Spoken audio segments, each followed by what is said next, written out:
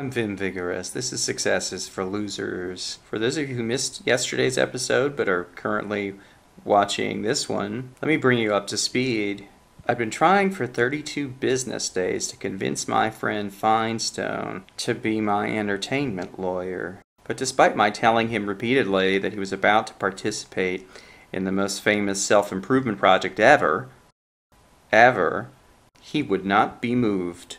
Finally, it occurred to me that to change his mind, I actually had to show him some sign of self-improvement. So I resolved to clean my office, something I had promised the world that I would do weeks ago. Well, naturally, I didn't get started on it last night because it was the end of the day already, and I was busy editing the video. When I woke up this morning at the crack of 11, I was refreshed and ready to go.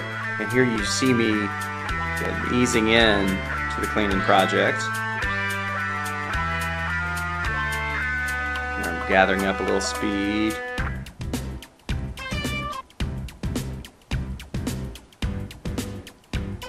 I went up because I had to pee.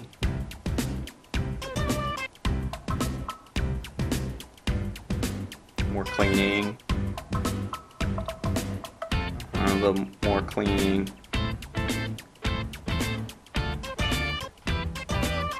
Getting in the zone.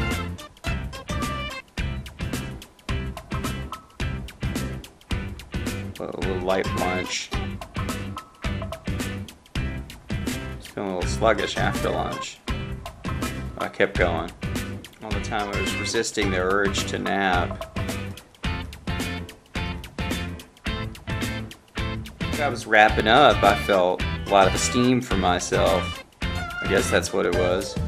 Because I put aside everything else to complete this task that I'd been putting off forever. So I rewarded myself by checking my Facebook messages. And what did I discover?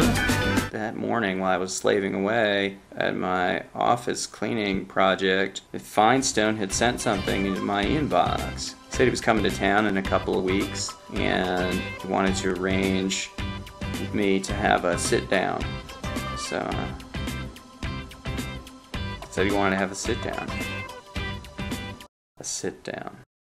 So he even apologized for not being able to bring Jamie Farr and his agent. So it was really fantastic news. This is what I'd waited for so long. But I couldn't help but thinking if I'd only checked my email several hours earlier, that I could have avoided cleaning my office.